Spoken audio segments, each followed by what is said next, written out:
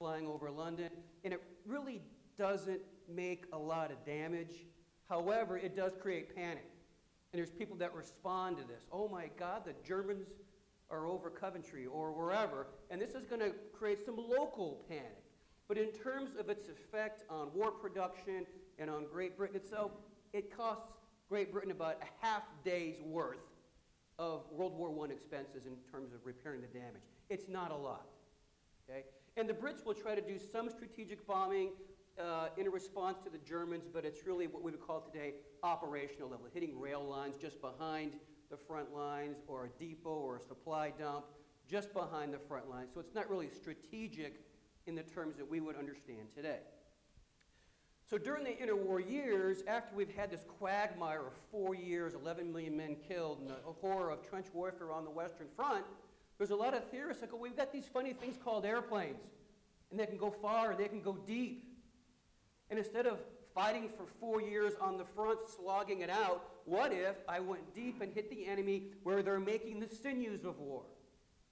Tanks and guns and bullets and all those things you need to put a military force in the field. So this rather elegant idea of hitting the production centers of your enemy has a distinct attractiveness to it, because now you're not sending millions of men over the top.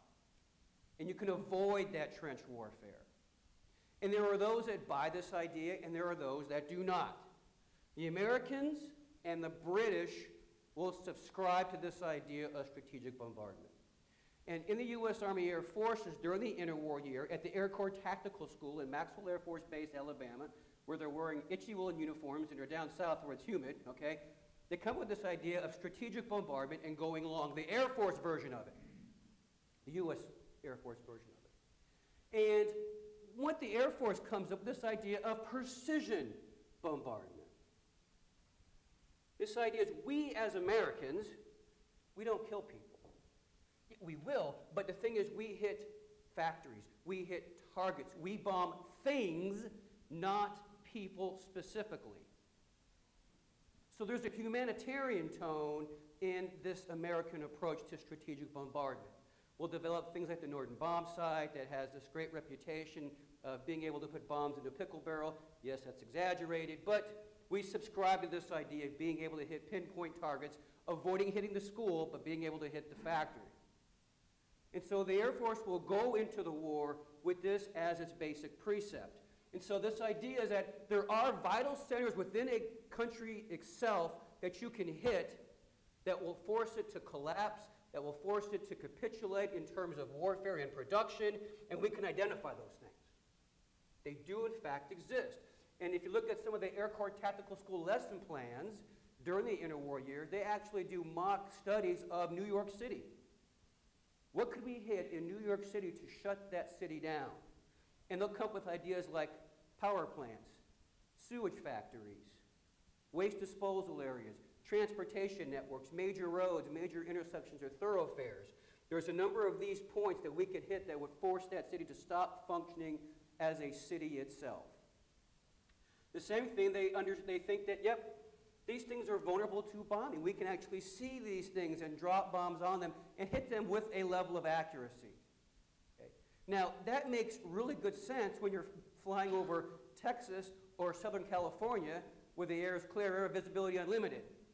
If anybody here has been to Europe during the winter, or summer or spring for that matter, there's not a lot of clear skies. For any one area of Germany, there are 104 days of clear weather out of 364 days. There's about 104 days of clear weather. So that means the other 2/3 of the time, you're flying over a cloud bank or an undercast, and you can't see the target. But our assumption is that we can. Okay?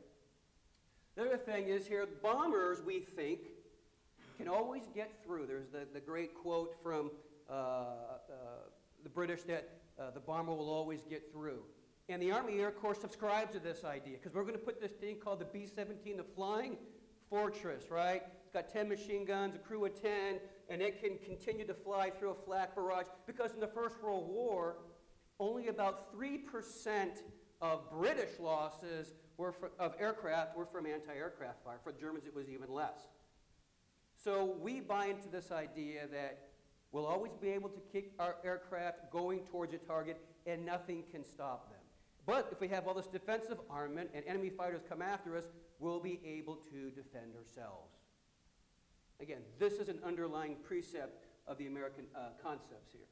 And again, if we hit these targets enough, eventually the enemy's industrial capacity and her will to fight will collapse.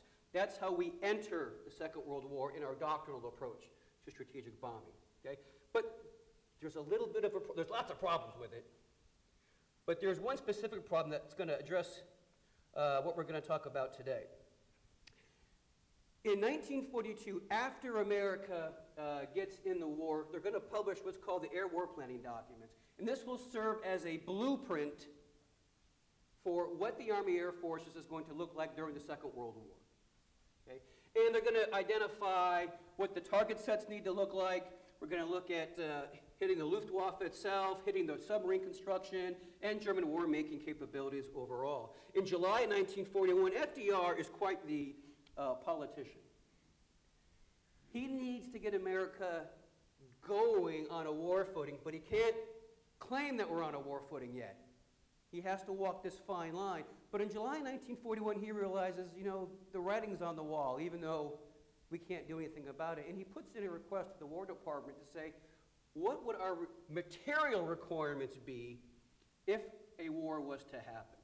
In August 1941, a bunch of gentlemen in D.C. will put together what's called Air War Planning Document Number 1 that will lay out the framework for what the U.S. combined bomber effort will look like. It's going to call for a threefold increase in the size of the Army Air Forces. In June 1938, the U.S. Army Air Force is about 20,000 guys, or 11% of the Army. By 1944, it will be 2.4 million men, or about 33% of the Army. It's going to grow exponentially. In 1940, the U.S. made 6,000 aircraft total. By 1944, she's going to be producing 96,000 aircraft, a 16-fold increase in aircraft production. Air War Planning Document 1 lays the foundation for the growth of the Army Air Force as we know it during the Second World War. It'll get modified a year later in AWPD 42, but the basic premise will still remain. And what they're going to say is, look, if we build our air forces up, and we're at full strength, if we go at the Germans for 6 months at full strength, that should be enough time to capitulate the German war economy, to drop it to its knees. Problem is, it doesn't turn out that way. Okay? We have a significant missing element, and that's something here that everybody knows, that sexy-looking airplane right there, the P-51D version. And Major General Haywood Hans was one of the chief planners of Air War Planning Document Number 1, and this is his quote.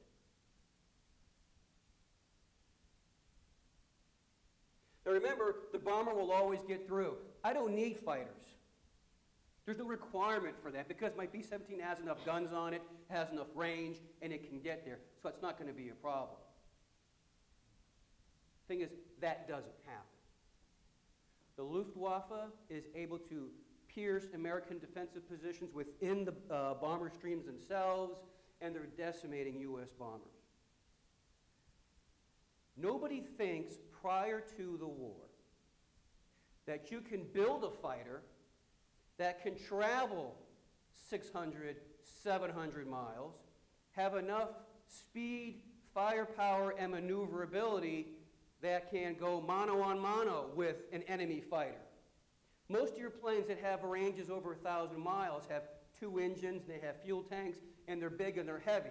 And so if you remember the movie Top Gun where they're doing all that kind of stuff, you can't do that. In 1940, 1941, that is considered an engineering impossibility. You can't do it. So the bombers, again, you have all this defensive position or these defensive guns on your aircraft. You don't need the fighters, plus we can't make them anyway. Okay. We're going to find out later on that A, yes, you can make them, and B, yes, it is a requirement, which is what Operation Armageddon is largely about. They're going to find out in autumn of 1943 that 20% of the bombers bombs are landing within 1,000 feet of the target itself. It's called the circular aerial probable. When you have fighter escort, about 40% of your bombs are landing within your circular aerial probable. And by the end of the war, about 50% of them are hitting within their circular aerial probable. So there's a correlation here between having some defense in terms of fighter protection and bombing accuracy. When the first time they start doing their bombing missions, a lot of B-17s are doing evasive maneuvers over the target. Of course, if you're the bombardier and you're trying to hit a target and the plane's moving, it's very difficult to hit your given target, okay?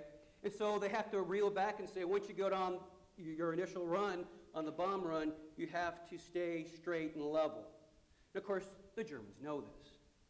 So if the plane is flying straight and level, he's an easy target. So there's this vulnerability of these bombers, not only as they're flying there, but more importantly, when they're on the bomb run. And not only when they're on the bomb run, not only are the fighters a problem, but there's also another problem, flak. German anti-aircraft guns, 88 millimeters, I can shoot as high as 40,000 feet, optimally at 20,000 feet. Well, guess what? Where do B-17s fly? 20,000 feet optimally. And so the Germans know what the main targets are, so where will they set up a flak box? Right around the initial point where the bombers are making their run. So the fighters can come in, shoot up the bombers, and then they know where the flak box is. The German fighters will peel off, and of course the bombers will have to fly into the flak box, fly through that, bomb their target, and then on the way home, they get fighters again. And they'll be waiting. Later on in the war, the Germans get desperate. They'll actually fly into their own flak boxes and go after the bombers as well. I would not advocate that, but that's what they do because they're getting desperate.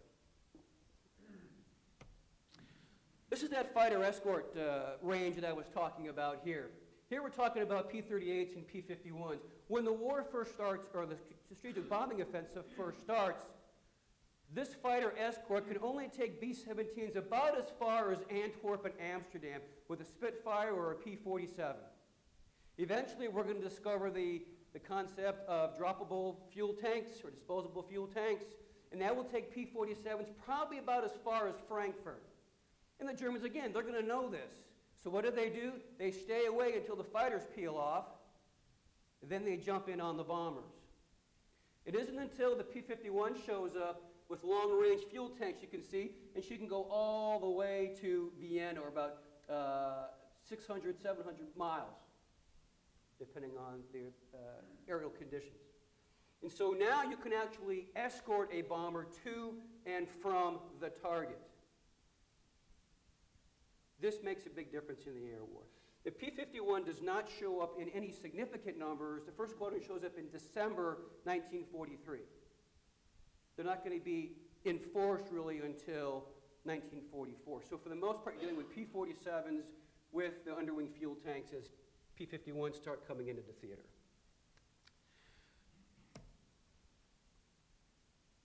Now, early loss rates here for the 8th Air Force during this time, about 8% for a year. You go, that's not bad. 8% of the bombing force? Heck, I got a good chance of surviving. Really? A normal tour in the 8th Air Force in 1943 is 25 missions. Now, I'm no mathematician, which is why I became a history major, okay? But think about this. If you're having an 8% loss rate on every mission, now start doing the math. Somewhere around mission 10 to 12, statistically, you're not going to make your full complement of 25 missions. And the guys that are flying in the Army Air Forces during the Second World War are kind of your smarter than average bear guys.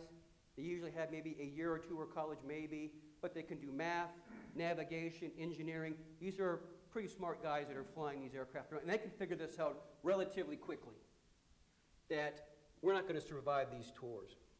In a survey of 2,000 men in the 8th Air Force, only 599 lived to finish 25 missions. About 25% will survive their mission tours unscathed, meaning they don't get a Purple Heart, they didn't get hit, or they didn't disappear or get shot down. In 1944, about 38% of all bombers returning have some kind of battle damage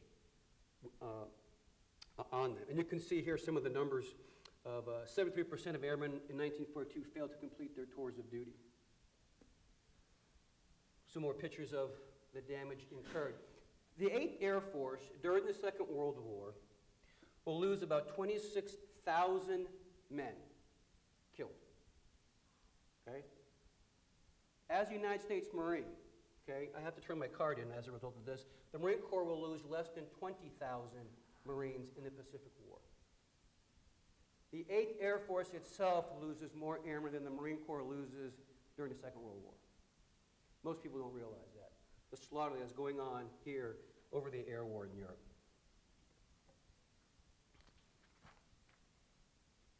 In one particular bomb group, the 100th Bomb Group, on a raid to Munster, Germany, in a short span of 12 minutes, they will lose 12 of 13 bombers.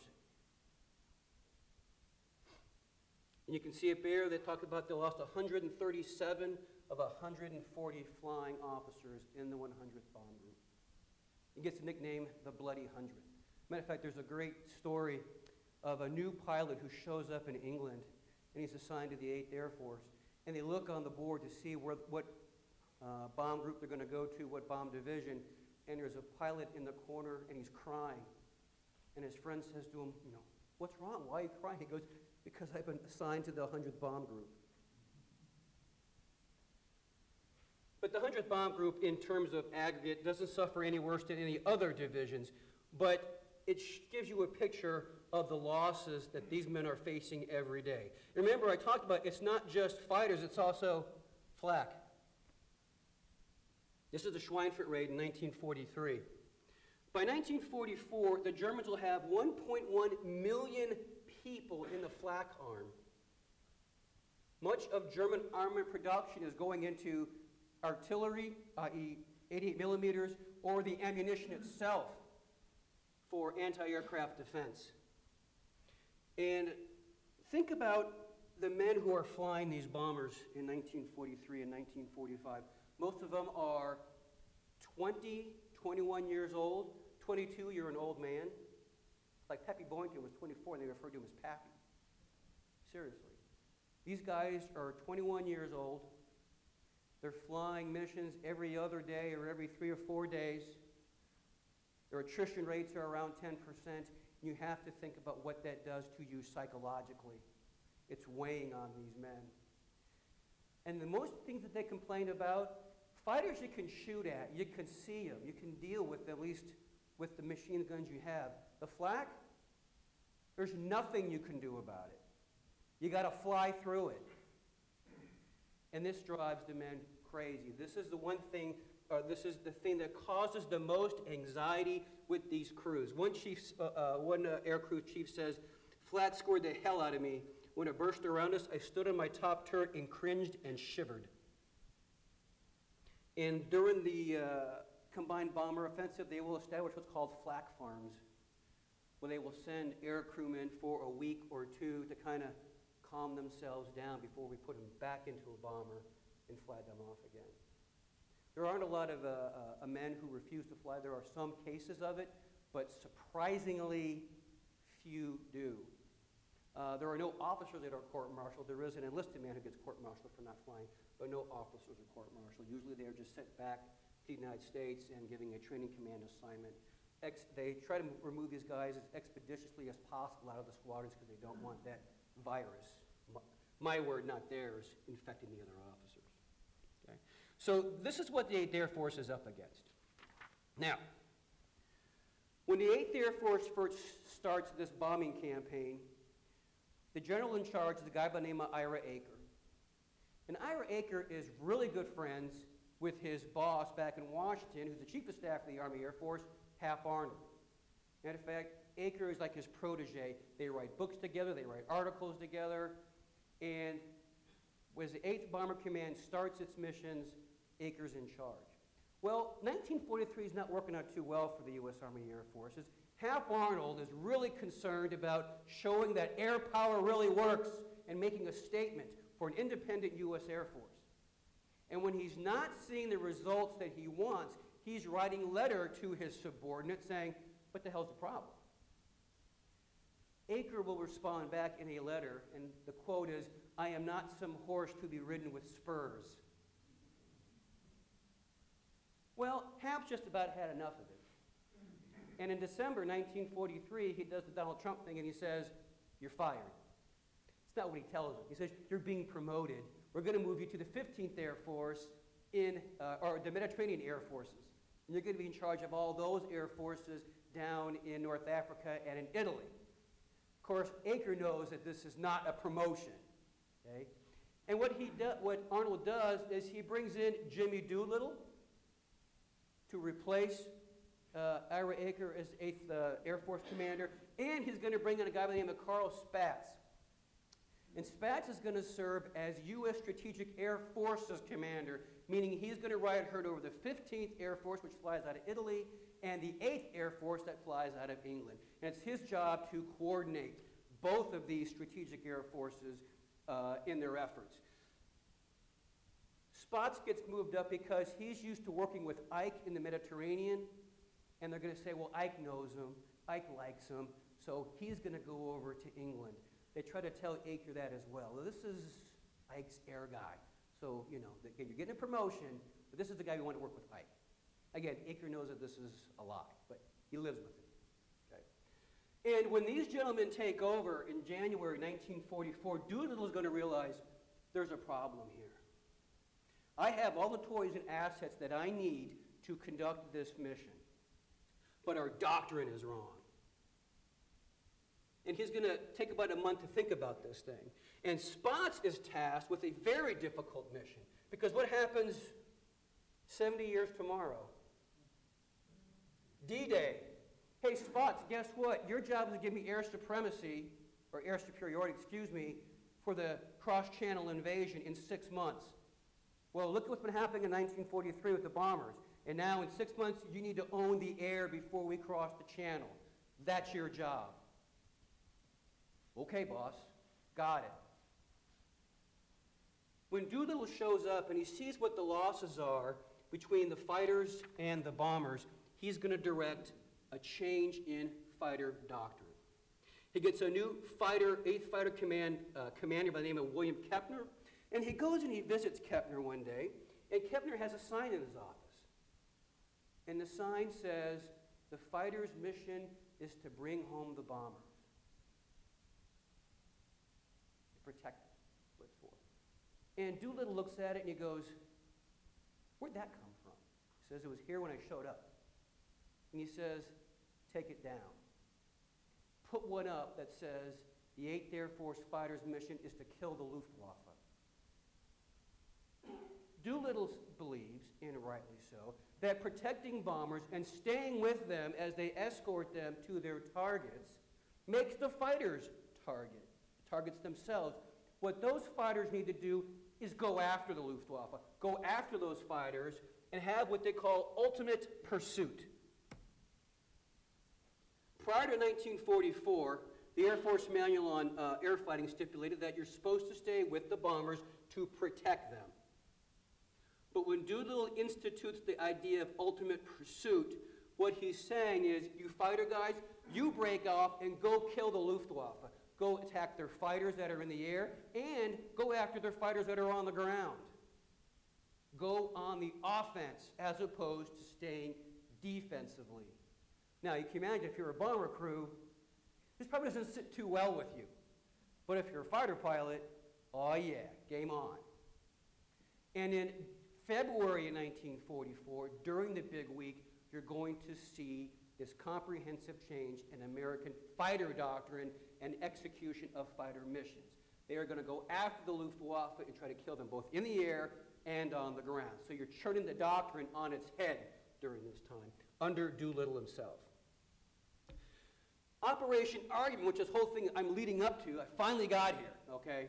This idea was we're going to attack not only the Luftwaffe, but the German air industry itself, the air bases, the facilities that produce aircraft, and so we're going to do this for a whole week just focusing on the Luftwaffe. The problem is with the Germans, they build an army to take back Alsace-Lorraine and take Poland, but what they don't build an army or an air force for is a long-duration war. And we're going to go after that capability. You can produce airplanes, but one thing you can't mass produce, pilots. We kill a lot of pilots, guess what? The Germans can't maintain that same operational tempo. So we're going to bring them out, we're going to fight them, and by night the Brits are going to help us out with the round-the-clock bombing, and they're going to hit many of the same targets that we hit during the day. Of course, the Brits do it area bombardment, where we do it precision. We call it precision, although it's far from it. We're just looking for some good weather, and the meteorologists at the time, they don't have satellites, we think we're going to have high pressure over Germany around the 19th and 20th of February, but we don't know that for sure. But again, you have to get the force going and pilots and airplanes, and on the 19th of February, Spot says, okay, let's go, because we think we're going to have high pressure. So on the 20th of February, 1944, we launch our first missions for the big week. And the targets themselves are going to be aircraft factories and the bases themselves within Germany. And again, as we're bombing the bases and the factories, we're also going to be fighting the Luftwaffe with our fighters in the air. We're going to hit targets like Leipzig, where there's an Me-109 assembly factory, Bernburg, which produces Ju-88 night fighters or medium bombers, Halberstadt, which is a wing factory for the Luftwaffe, Regensburg, which has a Me-109 assembly and a component factory, Gotha, Germany, that has a final assembly for the Luftwaffe, Augsburg and Brunswick, which help complete Me-110s, which are night fighters for the German Luftwaffe. On that first day, we're going to send over 1,000 bombers and 800 fighters to Germany. We're going to penetrate with two different forces, a north force and a southern or a central force, to help split the Luftwaffe fighters so they can't mass on one given air force as it's going. And remember now, our fighters are going after the Luftwaffe in mass. To give you a harbinger for what happens during this first day, there's one German Me-110 squadron. That's a dual-engine day fighter, long-range fighter. They're going to have 13 planes take off, and they're going to rendezvous with 3 more aircraft at a later spot. By the time the 3 more aircraft get to the rendezvous spot, 11 of the 13 original flight is already shot down. And once the Americans shoot down those 11, they go after the German airfield where those Me-110s took off and destroy another 9 aircraft on the ground. So they're changing the game on the Luftwaffe during this fight. And that's just on day 1. You got some problems. Again, we have an undercast problem or bad weather. And we're going to have to bomb by H-2X is a very early radar that can paint the ground. Again, it's rudimentary radar. You can see a city of about 500,000 people, and that's about it. Other than that, it's kind of useless. But we're going to use it because it's a precision bombing instrument. It's not precision. But we're going to call it a precision bombing instrument, okay? And you can see here, they do a pretty good job on this day. Over Brunswick, the problem is when they're using their H-2X, they miss the factory, but they hit the city. So, oops, sorry. And one of the problems you have with strategic bombing, too, is you may hit your target. Hey, that's great. But the problem is, what are you really trying to go after? The machinery that's in the factory. And a lot of times, I'll knock down the 4 walls, but guess what's still there working? The lathe. So the guy may be working outside now, but he's still producing hoovulator valves for Me-109s. But if you're the intelligence guy and you're looking at the battle damage assessment, that target's been destroyed. Well, the lathe is still working. And this happens a lot. We don't know that at the time. We think since we hit the target, we hit the building, it must be out of commission. Not necessarily the case. We're going to find this out a lot as the war goes on. You can see here we're going to lose about 21 bombers on this day, and we're going to claim 61 Germans. We will inflate our kill figures horrendously. And here's one of the reasons why. Think about a bomber formation. You're flying along at 20,000 feet, and Me-109 flies through your formation. And what do all your gunners do? They shoot at it, right? Let's say it gets hit, it catches on fire. Who claims that kill? Everybody! Yeah, I shot him, I shot him, I shot him, I shot him. So maybe they got 4 claims for 1 kill. Okay. There are a couple of medals honors that are given out that I think that it's important to talk about the elements in which these gentlemen are flying, because it's very important. First Lieutenant William Lawley is flying on the Leipzig rig. This is his 10th mission. He's with the 305th Bomb Group, and he's attacked by 12 fighters. 8 of his crewmen are hit. 1 engine is on fire. And 109 comes in and attacks the front of the bomber, which is the preferred method by the Germans.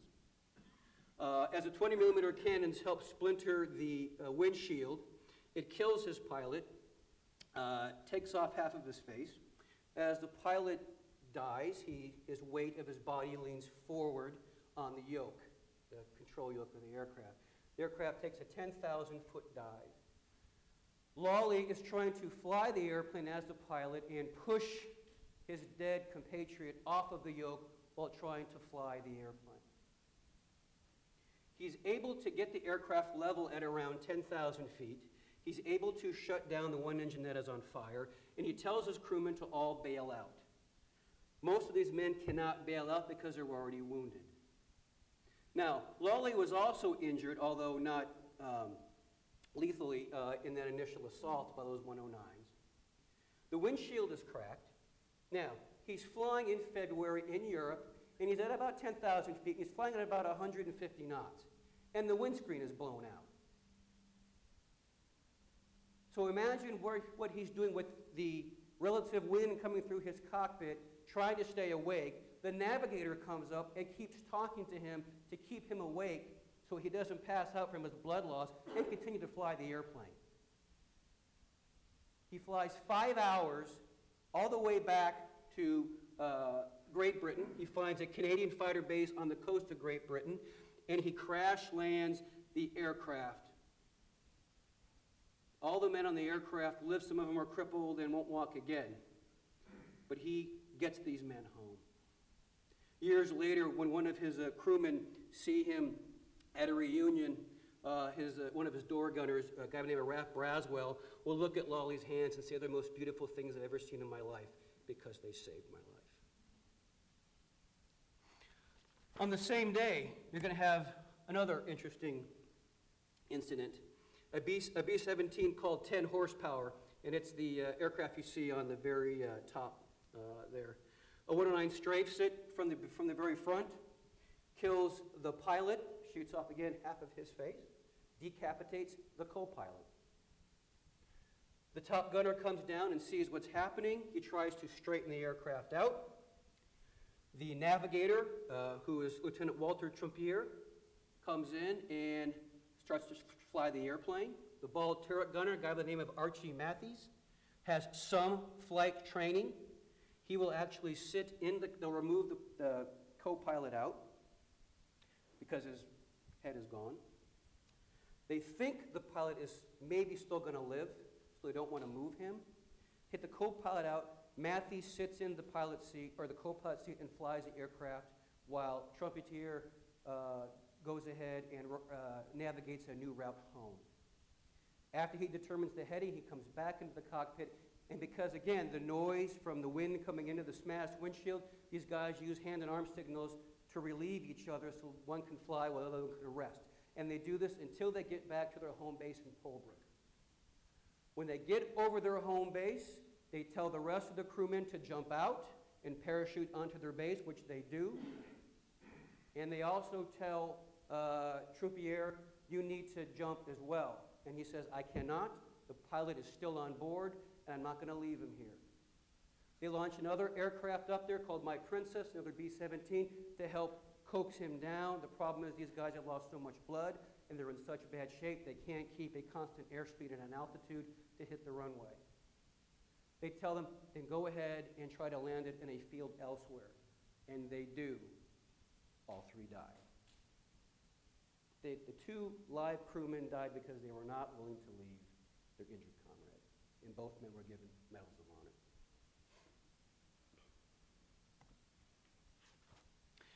On the second day, again, we're going to launch about 800 bombers and 15 fighter groups and hit some aircraft factories and fields.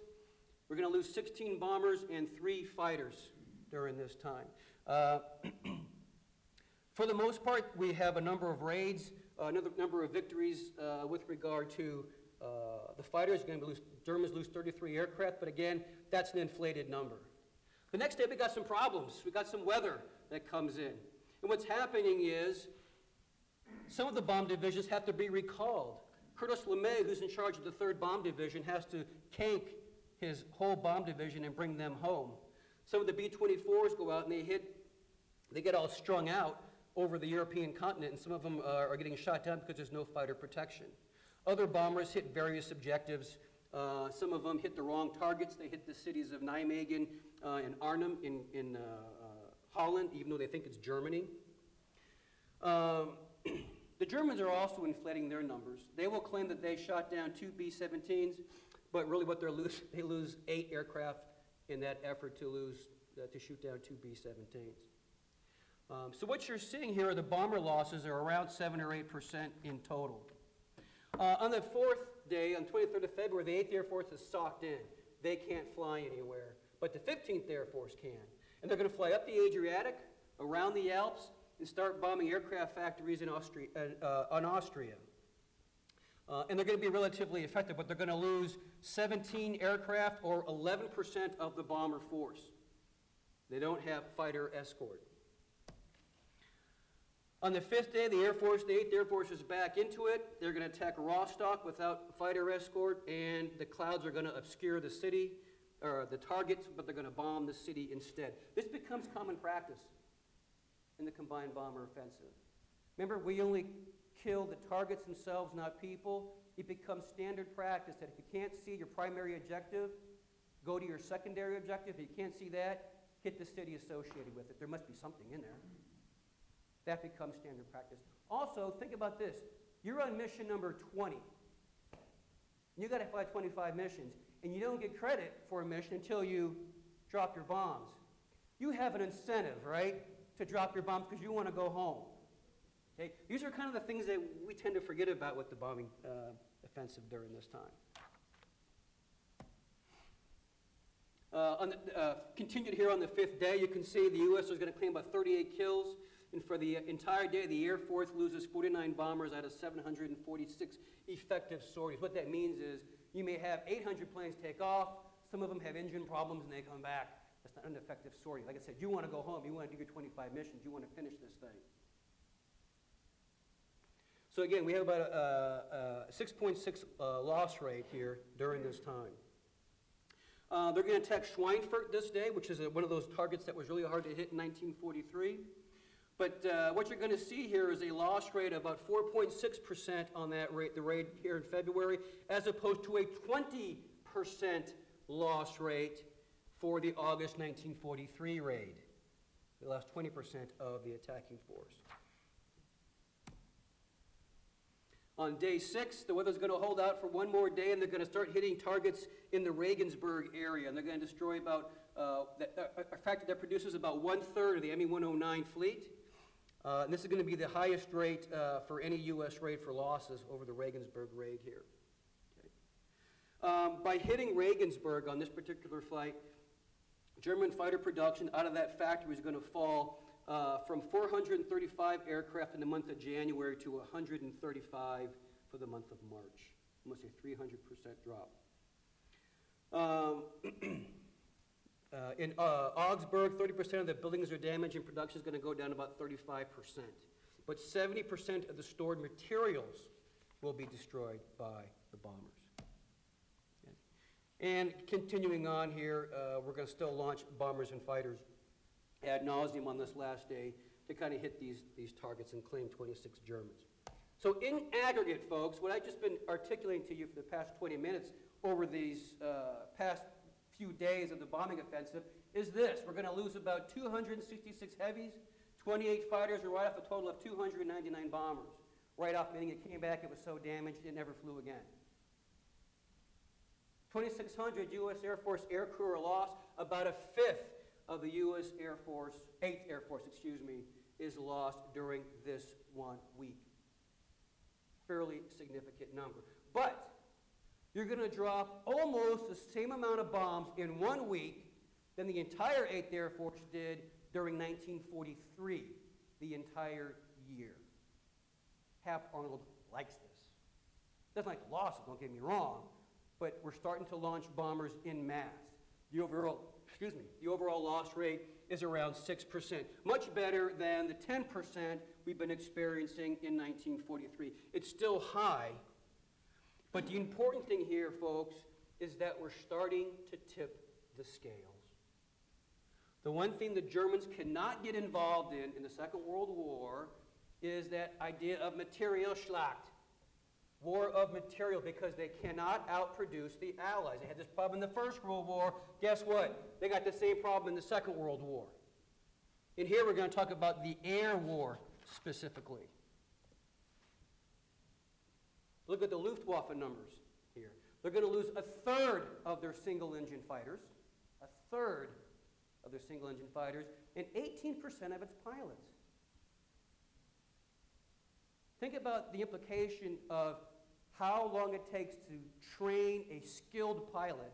It's one thing to have a newly minted pilot, that's one thing, but to have a skilled pilot, a guy who's been around for a while, has been flying for 4 or 5 years in a combat environment, and we're starting to lose 20% almost in 1 week.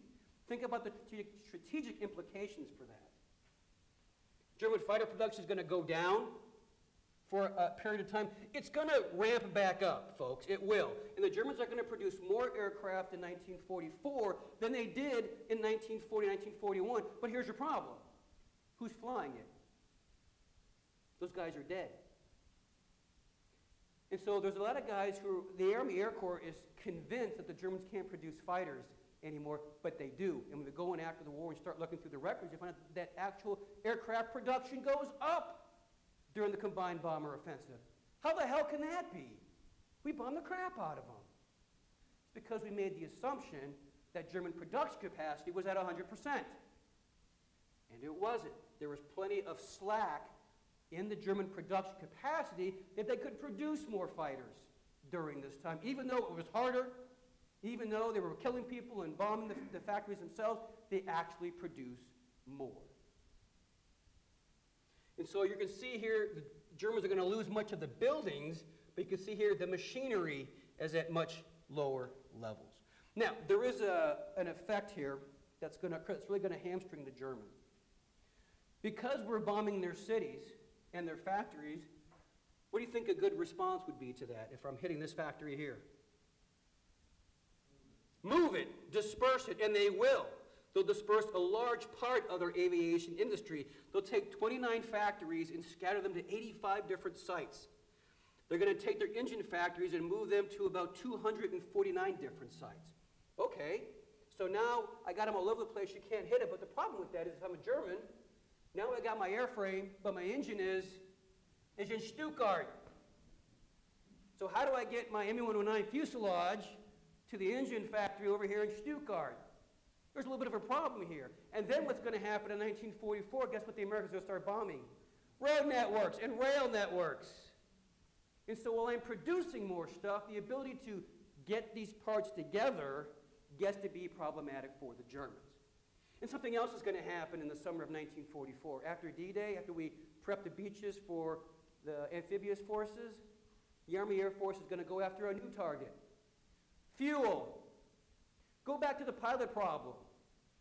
I can't produce enough pilots. Oh, and now, by the way, you need fuel to train new fighter pilots. Don't have any. So the Germans are going to have to start harboring their resources. The tidal wave of Materialschlacht in the air war is overcoming the Germans during this time. You can see this is a clash of titans in the air. And here you have the 8th Air Force bomber losses during the spring of 1944. And you can see it goes to a peak of about 24.6 of the available bombers are going to be shot down. But then it's going to drop off appreciably. Why? Because the Germans can't keep up.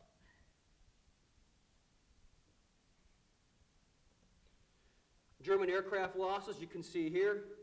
In the big week in February 1944, they're going to start increasing, and then they're going to start dropping off. In January 1944, Germany lost 355 fighters. A week later, she lost 335. By the end of the month, she lost 661. By the 20th of February, she's losing 308. End of February, 545. March, 514. And by the end of March, 777 fighters. Now, she's producing more, but she's also losing more at the same time. During the same period, in the spring of 1944, she's going to lose 433 flyers, 341 are going to go missing, and 277 are wounded. In a 3-day period, in one squadron of 25 pilots, they got 5 pilots killed, 6 wounded, 2 severely wounded. And the Germans are going to learn that as they were taking off, the Americans are now trolling the rendezvous sites for these fighter squadrons before they go after the bombers. And so they're trolling around waiting for the Luftwaffe to start getting itself up, and then they're going to go after the fighter bases themselves. So again, they're attriting the Luftwaffe while she's on the ground or while she's getting ready to attack the bombers before she actually gets up. In March, the Luftwaffe is going to write off 56% of its single-engine fighters. So when we look at this assessment here, we took some significant losses. The Germans take some significant losses. But what this starts here in February 1944 is the attritional fight in the air that the Germans cannot compete with. There's a recognition that the existing doctrine needs to be revised. The fighters have to do what fighter pilots do best: go kill things, hunt them down, and kill them. And this idea of ultimate pursuit works out well for the fighters. Matter of fact, for the fighters themselves, remember, a bomber's going to cruise at about 175 knots ballpark figure. Okay? A P-51 is going to have to stay with the bombers at least to get them there, right? And they'll have to zigzag over the top of them or do racing tracks around to stay with them. Okay? And usually they're using up all their fuel. So what will happen is sometimes a replacement squadron will come in. That squadron will now return. But under the new ultimate pursuit tactics, before you go home, relieve squadron, go shoot stuff up. Go cause as much havoc on the European continent as possible. So think about this. Your average P-51 pilot was like 19 or 20 years old, a little bit younger than the bomber pilot. You're flying a P-51 with 1,900 horsepower in you, with 650 cals, and you're told to go blow stuff up. I can't think of a better way to have a day. I'm just saying. I'm just throwing that out there for you. Okay? On the strategic level, the Americans are able, and the Allies themselves can handle these losses because we're producing B-17s and P-51s at the cyclic rate. I think Willow Run is producing a B-24 like 1 an hour, something ridiculous like that. I forget what the production numbers are. The Germans, they can produce bits and pieces. The problem is, can they produce the pilots? And of course, they can't. Okay? And this is the beginning of the end for the Luftwaffe. As you saw earlier, the bombing accuracy will go up because they're not getting harassed as much anymore. The guys can fly relatively unscathed over Germany by the time 1945 runs around. So what you see here with Operation Argument as this forgotten decisive battle, it begins the attrition of the Luftwaffe for the air war in Europe in 1944. And so with that, I think I am right on time. I'll be happy to take your questions. Thank you. Yes, sir. When I first saw pictures of B-17s on History Channel, it was like really big aircraft. Big wheels, big plane, wings, big engine. Well, they had one out here at the airport, so I went out and looked. Mm-hmm. Got out behind me, and I crawled through this little narrow Yeah. passage up to Bombay, outside 2 bathtubs, and they had 3 bombs in there. So my question is, how much firepower could the B-17 actually deliver? Depends upon the bomb configuration itself. Usually a B-17 can carry anywhere from 6 to 7 tons worth of bombs. And you have 1,000 pounds, you have 500 pounders, you have incendiaries. Depends on the nature of the target. But for the most part, a 17 will be maxed out with about 7 tons of bombs. And you throw on 10 crewmen with their machine guns and all the ammunition, you're going to start weighting this thing out. How much area would that blow up on the ground? Yeah, it depends upon the nature of the target, sir. One of the problems we have here in Europe that's different from the Asian theater is that most European buildings are built out of brick and mortar, hard rock. In Asia, it's wood and paper, and incendiaries work great in wood and paper cities. It depends upon the nature of the target, so I can't give you a precise answer on that. But here's one thing that I think I can maybe answer your question on. You think about a number of 500-pounders sitting in the bomb bay being delivered by 10 guys, and the amount of firepower that is inherent in those bombs compared to what 10 riflemen carry. You know, with firing, the Garand rifles. There's a certain, or there's an exponentially large amount of explosive capability in these 10 bombs than there are in 10 guys carrying rifles on the ground. I'm not saying one's better than the other, but this is one of the things that we see that's great about airport. It might be cheaper. Instead of having armored divisions and infantry guys, I buy a few bombers that carry this high explosive 10 bombs, and guess what? They can cause all kinds of damage, as opposed to 10 guys carrying rifles. So I don't think I answered your question, but it depends upon the nature of the target, sir. Yes, sir. How much of the Luftwaffe was occupied on the Eastern Front against Russia? Yeah, that's a good question. This is one of the things that the Air Force will hang its hat on. Even though the combined bomber offensive, the results are equivocal. After the war comes out, they'll do what's called the U.S. Strategic Bombing Survey, and they'll do a very detailed study of the effects of this thing. And basically they'll come out and go, it was a factor in the war, but it was not the factor. And the Army Air Force will go, you're full of crap. We were the factor. That's what they're going to say. Okay? And one of the things they're going to say is because we're doing this offensive, the guys on the Eastern Front, the Russians, they had to take so many resources, 88 millimeters and 109s, to do home defense, that had a secondary and tertiary effect on the Eastern Front. That's going to be one of their arguments. But the Luftwaffe is basically stuck between Eastern Front, Western Front, and home defense. And it's about a third and a third and a third, but it depends on what stage of the war you're at. There's certainly more on the Eastern Front on a home defense than what you have in France. At any one given time, to answer your question, I'll give you about a 60-40 split between the two on that, because they're involved in a shooting war. And with all due deference to Band of Brothers and what we did at Normandy, the guts of the German war machine is destroyed on that Eastern Front. 400,000 Americans are killed in the Second World War. How many Soviet Union soldiers killed, or Soviet citizens? Yeah, 20 or 30, depending on which numbers you want to, because nobody knows what the numbers are. But it's millions of people that are killed.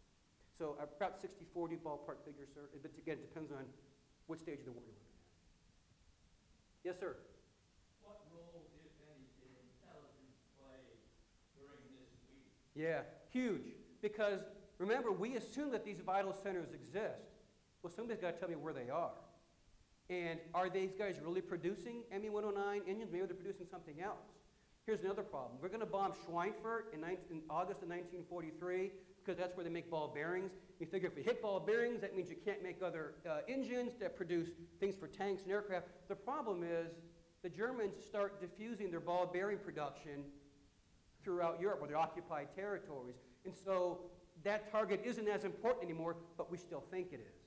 And so some of our targeting methodologies are going to be faulty. But we can only go with the intelligence that we have. But it is very important because I'm going to go after those vital centers exist, right? That's part of our doctrine. I need to know what those vital centers are.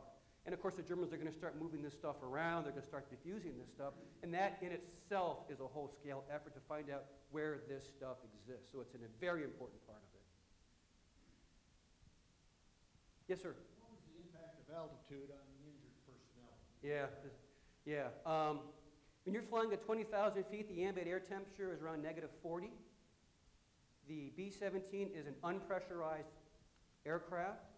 That's why you see these guys wearing parkas. And underneath their parkas, they have an electronic heater suit as well to provide them additional warmth.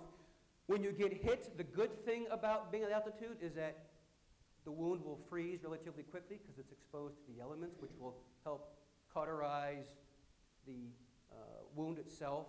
Of course, when you get down to warmer altitudes, it'll start to unfreeze. One of the problems you have, too, is if you're wounded and you're not conscious, you put an oxygen mask on a guy. These early oxygen masks are not necessarily the most reliable things, and it's very easy to get hypoxia because the mask maybe slides off the face or it gets stuck with ice or some other obstruction in there. And so somebody has to tend to these guys while you're making it back. And of course, there's no plasma, there's no blood, there's none of these things that are on the aircraft itself. And so at least the high temperatures can freeze the wound for a while, but the body goes into shock and those other things that come into play. So it depends upon the nature of the wound and how far are you from a given mission or from your home base. A lot of these guys will land someplace else because they know as soon as they see Great Britain, they can land and get help for their comrades. This gets to be a problem. And sometimes the guy will be hurt, they'll put a parachute on, push him out, hoping the Germans will find him and give him some aid. But it is a significant issue. And for the most part, The Army Air Force, in disproportionate amounts, has more actual KIA than wounded personnel, like an infantry battalion, because either your plane went down, you know, or you made it back. You know what I'm saying with that? I think it's a full third more gentlemen are killed in the Army Air Forces than in the ground forces because your plane went down or you didn't get wounded. But it does have a role to play in that. Yes, sir. Yes, when you have, say, your full strength and lose 15% of the planes, how long does it take before they're replenished and bring them back to full strength? Good point. In 1943, that's a problem because America has not quite yet got its production capacity going. We're getting in there, but we're not there. By 44, next guy in, next bomber in, and planes are coming off the production line so fast in 44 and 45. Matter of fact, they're even not even painting them anymore. What's the point?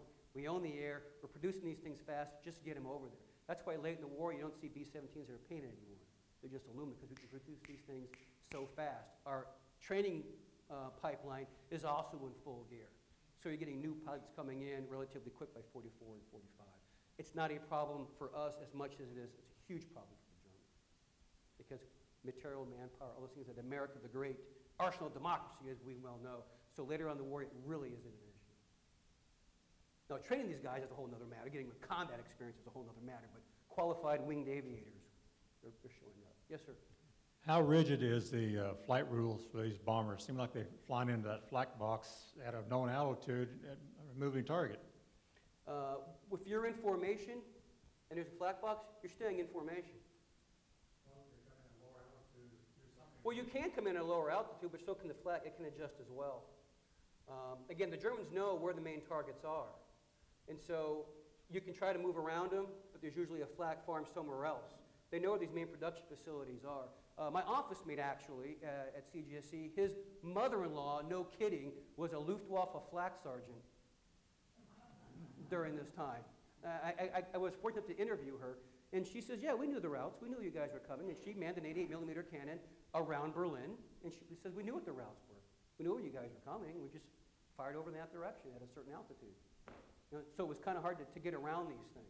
And of course, by 43, the Germans are getting everybody they possibly can. Young teenage girls, i.e. my roommate's mother-in-law, young boys are manning these things, 88mm cannons shooting up 20,000 feet. Yes, sir. 1957, to go into Lorient for Liberty, we had to go right past the German sub-pens. Oh, yeah, okay. They weren't damaged at all. No, bounce right off of them. Absolutely. And that's one of the things that we learned. You know, if it's got like 10 feet of concrete, there's not much you're going to do to that. But again, we make an assumption that we could hit these targets and they're going to explode, but we find that they don't. And the Germans are going to start producing stuff underground as a result of this. Getting back to your flak question. In early 1943, the head of the 305th Bomb Group flies his first mission, and he finds that their accuracy is really crappy because they're doing evasive maneuvers. And after a few missions, he tells his crewmen, look, we're going to fly straight and level on the IP, and nobody's moving. You're going to stay on target once you load it into the Norden bomb site. The Norden bomb site can fly the aircraft to the target with an autopilot. One of the crewmen stands up and he says, sir, you're going to get us all killed. And the commander says, no, you won't, and I'll be leading the first plane. And he does, and they hit the target. And that becomes standard practice within the 8th Air Force. That commander was a young colonel by the name of Curatola. Yes, sir. How did the P-51 compare to the German? The 109? Yeah, 51 had firepower and range and maneuverability. The 109 was still a fairly good fighter, but what the problem you're having? Quality of pilots. In the U.S. Air Force, you fly your 25 missions and you go home. If you're in the Luftwaffe, day on, stay on. Now, some of these Luftwaffe pilots have 100 kills. There's one pilot that ends a war with 352 kills. He's flying on the Eastern Front, a guy named Eric Hartman. But what's happening is the attrition of qualified pilots. And as the stem of production and everything else comes into play, these guys don't have a chance. There's one Luftwaffe pilot, and this is a great quote. He says, every time I close the canopy in my 109, I feel like I'm closing my own coffin. But on par The 51 is still a little faster, has a better rate of climb, better roll rate than a 109 is. Remember, a 109 is designed in the 1930s. The 51 doesn't get designed until during the war. And when it first comes out, it's a pig. They put a new engine, put the Merlin engine in, this thing goes, wow, look at this thing. And so it outclasses the 109. The 109 can hold its own, but when you start putting in qualified pilots, guys that got lots of hours in there, the Germans are losing their qualified guys. They're getting, through attrition. They don't stand a chance in aggregate to it. Does that answer your question, sir? Yes, sir. Can I ask a question? Absolutely. So you hit on the principle of distinction, the international humanitarian legal principle, like making sure not to hit civilians. Yeah. Was the Air Force one of the first military force to incorporate this into their rules of engagement? No. Matter of fact, during the American Civil War, you have balloons. And in some of the lesser wars of the late 19th century, this idea of, hey, we can drop stuff from balloons. And even before the turn of the century, there's these ideas that, we don't want to do that. We don't want to drop things on people, especially civilians, from aerial platforms. And so there are rules that are written, they're not obeyed, but there are rules that are written prior to the turn of the 20th century towards this end. Now, after the First World War, there are the Geneva Convention, and there's the Commission of Jurists in 1923, will also outlaw the idea of hitting civilians and blah, blah, blah. There's lots of rules about this, okay? That will help drive American doctrine, but by the time 1945 rolls around, the gloves are off. And if you were here for my pitch on the Tokyo raids, on March 9 and 10, 1945, we're going to kill 85,000 Japanese in one night. In one night. And so there are these ideas of humanitarian considerations, but after a while, they all go away. Secretary Stimson is very concerned about that topic. And he's going to write he was going to write a letter. I've actually seen the letter, so it wasn't email. I actually saw the letter. To Hap Arnold in 1944. And he says, are we going to outdo the Germans in atrocities with this bombing effort? Because he sees what's, front page of the news, Berlin bombed, all these kinds of things like that. And Hap Arnold will write back to him and he'll say, we're in a shooting war, and now is not the time to get soft. And largely the American population during the war, it's not an issue. There are a few. There are some peace activists out there, Vera Brittain specifically, who will talk about America's massacre by bombing. And she'll write letters to the editor in the New York Times. And overwhelmingly, the response is, forget about it. The Germans have this coming to them. Even the Archbishop of New York will tell Vera Brittain basically, shut up. Was that the Vera Brittain of Britain World War I thing? Yeah, this is loses her family or her brothers in the First World War. Yeah, big peace activist, and she's the one who's going to decry this stuff. But overwhelmingly, the U.S. response is be quiet. In 1943, there's a survey done by Gallup, the Gallup poll, and it asked, a set sample of people, if military leaders decide it's required to bomb important buildings or religious structures in the course of the war, would you approve this? 73% of Americans say, yeah. Not a problem. The thing is, folks, that question's never asked again until after the atomic bomb is dropped, and it's about, hey, should we drop the atomic bombs? And overwhelmingly, heck yeah, drop 3, to a certain degree. Yes, sir. Yes, as an elementary school student, I love the P-38. How did it compare in performance to the P-51, and how many of them were produced as opposed? P-38s are removed from the main force of 8th Fighter Command by January of 45, they're gone. They do not perform well at all. One of the reasons is they fly at the higher altitudes, and the Allison engines in them, they tend to freeze up. They tend to have carburetor problems with the higher density altitudes. And so a lot of pilots, when they get ready to go into combat, they start they put the throttles up, one of the engines will conk out. Bad time to have an engine conk out. They are summarily removed from the 8th Fighter Command, and they're pushed out to the Pacific, where they do gangbusters below 10,000 feet. And of course, that's where we fight most of the Japanese, is below 10,000 feet. But in Europe, they are largely loathed by 8th Fighter Command. The head of 8th Fighter Command keeps fighting off this idea that P-38s stink, but the pilots do not want to fly these things anymore because of the engine problems that they're having. And plus, it's a very difficult aircraft to fly in terms of getting it ready for combat, switching over to the various fuel tanks, and getting more emergency power and those kinds. It's very complex, but the big problem is the conking out of the engine. It's a great design. It's a beautiful looking I'm with you. It's a beautiful looking airplane, but it can't handle the density altitudes of 20,000 feet that you have in Europe. Yes, sir. How late in the war did the jet fighters come in? Yeah, the Germans start pushing the 262s out around 1944. I think it's mid-1944. You know, and if you watch the History Channel, you know, if Hitler made more jets, they would have won the war. No, they wouldn't have won the war, all right? The war is over, all right? There's always that Luftwaffe 46 fan club out there, you know, that the Germans would have won the war. No, this here signals that the wave, a sea change. The war is over. Matter of fact, most Germans, you know, the war is over by 43. They just don't know it yet. You know, some of the higher ups, this ain't going too well, all right? But even if they produce more Me-262s, okay, would have we lost more bombers, more fighters? Yeah, probably, no doubt. But it wouldn't have changed the outcome here. It wouldn't have pushed the war into 46 or anything like that. There's too little, too late kind of a thing on that. Are they an impressive weapon? Absolutely. Head of their time, there's no question about that. But another 2 or 3 squadrons of 262s.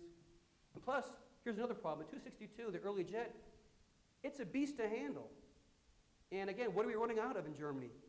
Skilled pilots who can fly this thing. The 262 has a problem is if you push the throttle up too fast or recharge it too fast, the engine tends to flame out. And they're very vulnerable, as you can imagine, like any airplane, when they're landing. Well, guess what? The P-51s know that. And what they'll start doing is trolling around 262 bases, waiting for them to come in on short final. And the Germans actually have to take FW-190s, launch them before the 262s take off, to play top cover for the 262s as they take off. And the same thing when they land. The Germans will paint these things with candy stripes on the bottom of them so the 262s can see that these are painted differently from a P-51. They're really beautiful that they're red with white candy stripes on the bottom of them. But the 262 is not a tide changer for the Germans. Again, History Channel will make you believe so. It's not. It will have more deaths. Yes, you will. You'll have a higher attrition rate, but it's not going to change the tide of the war. Yes, sir. Did Bomber Harris's philosophy on war of the cities influence the U.S. politics? Yeah, that's a great question. There are books written about that. It has. In my opinion, now you're getting into supposition, it has to. Again, precision daylight bombing, we're not going to do that. That's not what America does.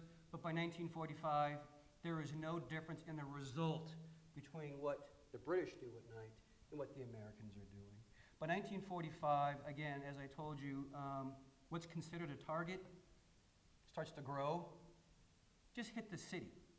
That's a target. And a lot of times, if the crews can't find their targets, oh, there's a rail yard.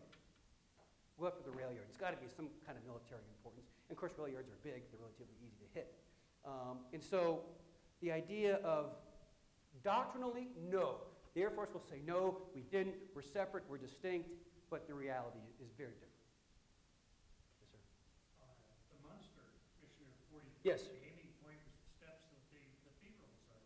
Yeah, they use it as an aiming point, but again, they're trying to get the factory itself. Because what happens is there's usually what's called a walk back.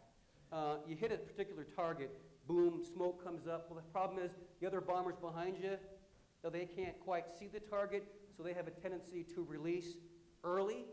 And what happens, the bombs go walk back. And so the targets here, the follow-on groups and squadrons will actually bomb short for the most part. And this idea of bombing from 20,000 feet, it's problematic. It's harder to do than we think. We think we have the technology with the Norden bomb sight, but if you're at 20,000 feet, you might have a crosswind at 15,000 feet, and another crosswind at 10,000 feet. They ran into that with the B-29. Absolutely, with the jet stream and those kinds of things. Plus, put in the human factor on this thing. Your bombardier and your navigator, again, these guys are 20, 21 years old. They've been flying for about 4 or 5 hours. They've been shot at by fighters and flak. They're cold as hell. You have to throw in the human factor. Fog, fear of a young man at this time. Yeah, I know we're all full of piss and vinegar when we're 20 years old. But some of these guys are downright scared.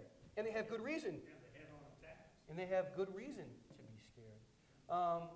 one of the, I can't think of a worse way to die, like some of these bombers, as you mentioned, sir, you were in one, it's a small airplane, relatively speaking. It's got a 103-foot wingspan, a B-17.